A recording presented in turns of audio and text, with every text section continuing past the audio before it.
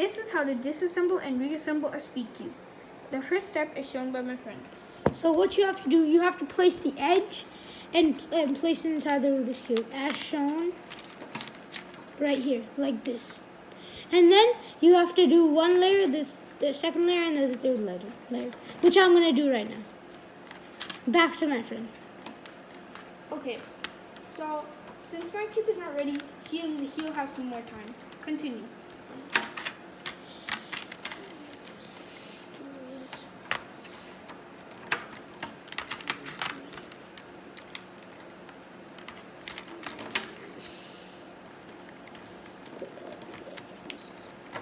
Oh, I forgot to mention one thing. You have to put all the edge pieces in first.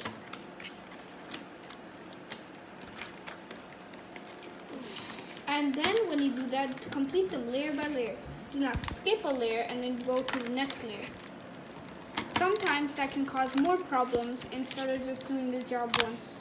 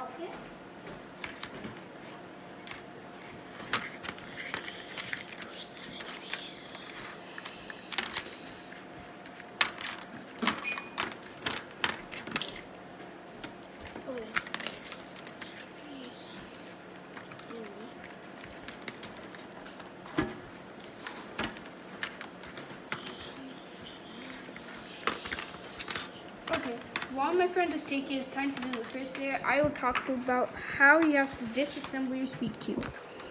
Okay, the first step to disassembling your speed cube is pull out a single corner, which are these. You can either pull out this or take out the edge piece, which is this one right here. So you just have to twist and pull like this. After that, you can pull out the other pieces really easily just by pulling them like this.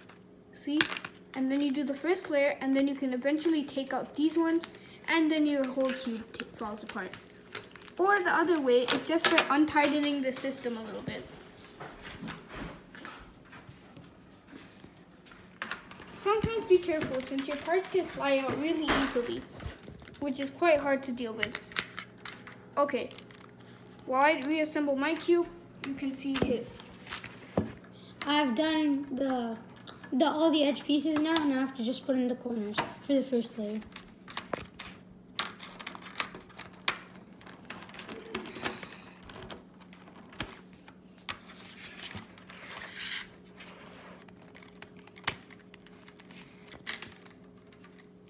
Be careful since sometimes your cube can fall apart really easily.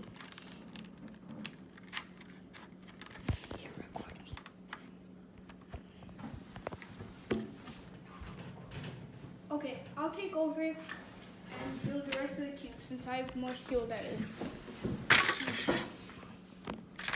Make sure you hold your cube like this. It's much faster and better. Okay, quickly find your color that you need to put in. Just found it? Place it in like this. Sometimes instead of going straight in and trying to force it in, you could put your edge piece or center corner piece like this, and then put it from the top and pull it down. That way it'll easily fit in as soon as you put a little pressure. Oh no. The magnets popped. Okay, this is a thing that can happen a lot, but it's okay. Your cube it's not that your cube won't ever fit back. It just happens sometimes. Okay. Just fix this really slowly.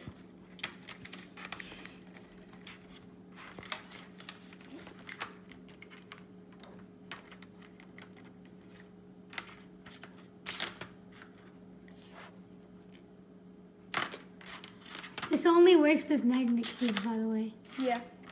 No, it can happen with any other cube, so don't But this is easier. No, not necessarily. Some cubes can be fidgety even with magnets, and like the GAN 356, their magnets aren't that strong that'll make a difference ever in your cubing. Yeah. As I did think that magnets were the only important thing, but not necessarily, since this cube is not that good for its price. Yeah, we mentioned that in our old video, so you can go check that out. It's in our channel. We're not going to put it in the description since it's not that great, but if you'd like to see it, just click on our channel. Yeah.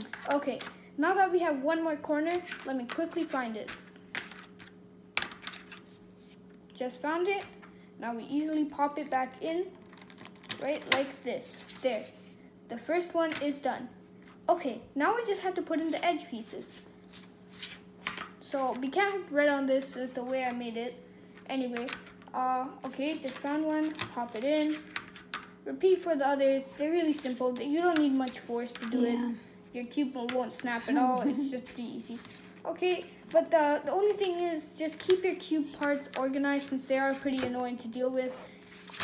Since it's taking a long time for me to find this. It only takes me under a minute to build a whole cube if my parts are organized. So just make sure your parts are organized. If it's not organized, it's gonna be very hard and it's gonna take a long time.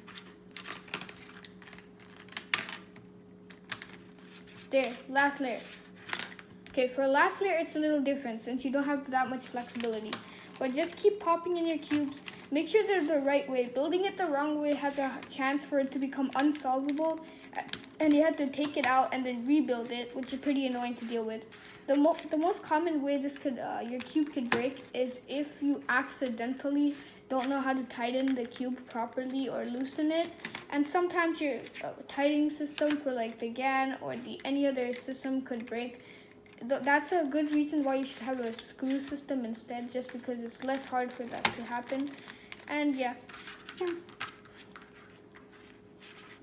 So put in the last corner. Second last corner. Yeah.